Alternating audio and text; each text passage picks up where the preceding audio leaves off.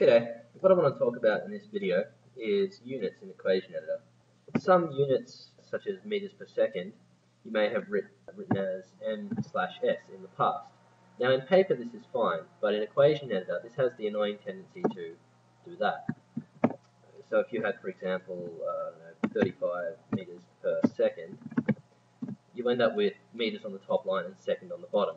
It's not really ideal. You could use the fraction section here, so you could put 35 meters per second, but what I'm going to suggest you do is not use that. I mean, as I said, if you want to, you can, but that's a bit slow. I prefer to say meters dot seconds to the power -1, because that way I don't have to use the ribbon. By not using the ribbon, I'm cutting down time, and this becomes more helpful when you have to write out this sort of equation repeatedly. That's in essence the basic point I wanted to get across here. The rest of this video I'm going to show a few more examples of units, but I won't actually be talking about specifically Equation Editor anymore. I just want to sell you on the idea of thinking about units in a certain way, because it helps you as engineers to think in this certain way. So the point I want to make here is that some units, for example 1 Newton, is 1 kilogram meter per second squared.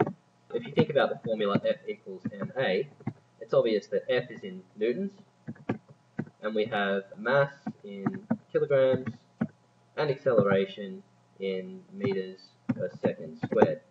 So when we multiply this all out, we multiply kilograms by meters per second squared, we get the unit newtons, which is equivalent to kilogram meter per second squared. To try and illustrate the point I'm going for here, let's try the example of, look at the equation S equals Vt, where S is displacement, V is velocity, and T equals time. You probably would have encountered this equation somewhere in high school. You may have seen it take the form S equals V naught T plus a half AT squared. But we're considering the case where acceleration is 0. Also, since acceleration is 0, we don't need the naught on V. The naught, by the way, just stands for initial, and that's a subscript that will be used a lot in engineering. In the normal form of this equation, you might have velocity in meters per second and time in seconds. So the example V equals 10 meters per second and T equals 5 seconds neatly works out to show that S equals 10 times 5, and we have meters per second times seconds to just get an answer in 50 meters. It's pretty straightforward. We get a bit more complicated when we start to look at different units. So if, for example, instead of the equation just presented here, I have something more like velocity is it 36 kilometers per hour, and we have time at, say, 30 seconds. The cancellation that occurred before, if I have S in this case, it's going to be 36 kilometers per hour. The other thing is with Equation Editor, if you are writing out your equations, you don't have to write out all the little bits over and over again. You can copy and paste. And for anyone who was interested as well, the little cross is /times, so I'll put a little cross in there. I think that makes your equations look really nice. Okay, so then we have 30 seconds. So as I said, the cancellation, where seconds multiplied by seconds to neutralize our answer, didn't work. If we just multiplied this out, the units for this would be kilometers per hour seconds. This is a very handy answer for us.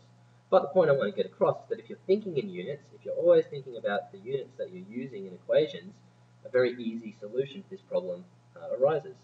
Suppose you wanted to get an answer in kilometers for this displacement. So we want to work out what our displacement is somewhere in kilometers. If this were algebraic terms, if you wanted to cancel out h to the -1 and s, you'd multiply the equation by h s to the -1. These obviously aren't just algebraic terms. They are in fact standing for units, and h s to the -1 is meaningful. It means hours per second. How many hours are there in a given second? We know how many seconds there are per hour, which is 3600. We're looking for the reciprocal, so I'm just going to write 1 on 3600. That is to say, there is 1/3600th of an hour in every second. So if we multiply this equation, kilometers in hours per second, by h s to the -1, we end up with 1080 works out to be divided by 3600. This is, of course, kilometer per hour seconds multiplied by hours per second. And the last terms, all of this stuff here cancels out. What we're left with is an answer in kilometres, 0.3 kilometres. So that's a reasonably satisfying answer. Now, of course, the K in scientific units just stands for kilo. All that means is K is 1,000. So if we wanted to just get an answer in straight meters, we would have S is equal to 0.3 times 1,000 is equal to, quite simply, 300 meters.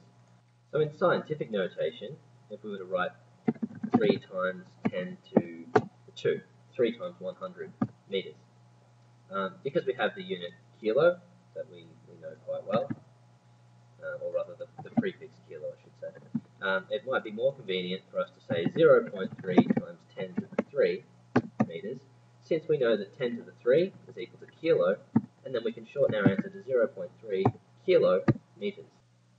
Okay, so what I've done is I've brought up our old friend, the reference buckling moment, and below it, what I've replaced it with is what all the units represent. Things like pi, they don't have any units to them, they just cancel out. So you can see E is modulus of elasticity, measured in megapascals. IY is the second moment of area in millimeters to the 4. LE is the effective length in millimeters, which is squared, so we've got millimeters squared. Shear constant, megapascals, torsional constant for the beam, millimeters to the 4 there. I've left this term, IW, out, because I want to show that by thinking in millimeters, we can determine which one of these possible units IW should be in.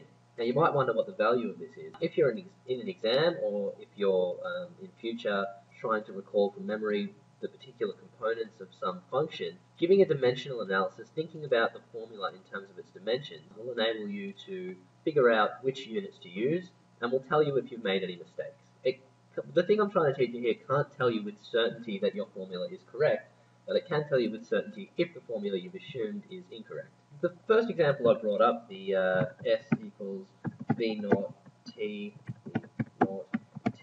plus a half AT squared. As I said, we can think about this as being in terms of meters, and this bit over here as being in terms of meters as well. Why? Acceleration is in meters per second squared, or meters per second if you prefer that terminology, and time is in seconds. So we've got meters per second, multiplied by seconds, so we get an answer in meters. In other words, what I'm saying here is we've got meters, and we're adding to that meters. We can only add equivalent units. You can multiply units together, and then you get combinations of units, but you can only add things if they're precisely the same unit. So up in this example, we have an addition sign here. The GJ is added to whatever's in the brackets up here. So we know that the same units have to be here as are represented in here. Now again, because this is equation editor, and because I'm going to find it helpful for my own thinking to bring this out, I'm going to take out a portion of this equation so I can play with it. Now what have I got here? Megapascals in this equation, yeah, I'll cancel that, and I'll cancel out that one too. Now I've got millimeters to the 4 is being added to IW, and these are equivalent to, they're going to have to be the same. So millimeters to the 4 is going to have to somehow become IW, or more precisely, IW. I'm hoping that it's getting pretty clear that this millimeters on the bottom line, if I multiply that out over here, it tells me that the units IW should be in are millimeters to the 6. And in fact, this is true. If you were to look up the table and see what IW stands for, which has the units millimeters to the 6. Alright, so now I've replaced IW with millimeters to the 6, so that we can start cancelling some things. And up until now, I've told you this is the reference buckling moment equation, but is it really a moment? Why is it that we call it that? Well, we can do a dimensional analysis and work this sort of thing out. I can take this top line, so I'm going to get rid of this millimeters squared down there. That's going to become millimeters squared in the top line. I'll cut that, delete that, paste again, and change that to 2. I'm sorry if that was too fast, but hopefully if you can rewatch that, you'll get the idea of what's going on. I'll do the same thing here. I've got megapascals in the top line, and the millimeters squared is going to make this a millimeters to the 4. So I'll cut that, get rid of that, and change the 6 to a 4. Right, now megapascals times millimeters to the 4 plus megapascals times millimeters to the 4. In terms of our dimensional analysis, this is equivalent. That's not going to tell us anything else about the units. All we're doing is addition there. I can actually delete that part. Right, now I've got megapascals times millimeters squared times megapascals times millimeters to the 4. It might be prudent at this point to expand megapascals and see what's going on inside a megapascal. So 1 Pascal, 1 PA, is equal to 1 Newton per meter squared. The prefix m, mega, is 10 to the 6, and this happens to be the same conversion rate between meters squared and millimeters squared. We have a times 10 to the 6 there. If you think about it, there's 1,000 millimeters in a meter. If you would multiply 1,000 millimeters by 1,000 millimeters, or 1 meter by 1 meter, you get 1 million millimeters squared. So yeah, 1 square meter is 1 million millimeters squared. So yeah, going back to pascals, we'll expand this out, and I can treat that mega 10 to the 6 as just being the same as millimeters squared. So instead of meters squared here, I'm going to make this millimeters squared and say that 1 megapascal is equal to 1 Newton millimeters squared. This is per millimeter squared. And this is quite true. Okay, so replacing all of the terms that have megapascal with Newton per millimeter squared, what we're left with, we've got in here per millimeter squared times millimeter squared, cancels, and then we've got millimeters per millimeter squared times millimeters to the 4. So what we're left with here is Newton millimeters squared. So this is equivalent to the square root of Newton squared times millimeters squared, and if we take the square root, we now end up with Newton millimeters. So indeed, a force times a distance. Newton is a measurement of force, millimeter is a measurement of distance. We have a force times a distance, and a force times a distance is a moment. This is actually an equation for a moment of some description. It might not be meaningful in the sense of its true application to the beam, but we are well within our rights to call it a reference buckling moment. For those of you who have watched to the end, I want to thank you for having faith that I wasn't just crapping along. Yeah, this stuff I'm teaching, look, it might seem a bit complicated right at the start, and yeah, it is. It's a reasonably complicated idea, but you've got a long time to get into the habit of this. You've got years of practicing engineering before you have to apply these skills. And I hope I've demonstrated at least some of the value that this line of reasoning can give. It does help you to determine if you've made a mistake in one of your assumptions. It can't tell you for certain if your formula is correct, because as I pointed out with the pi before, if you had omitted the pi's from this equation, the unit analysis would have still said it was all okay. So as I said, it can't tell you with certainty that you're using the right formula.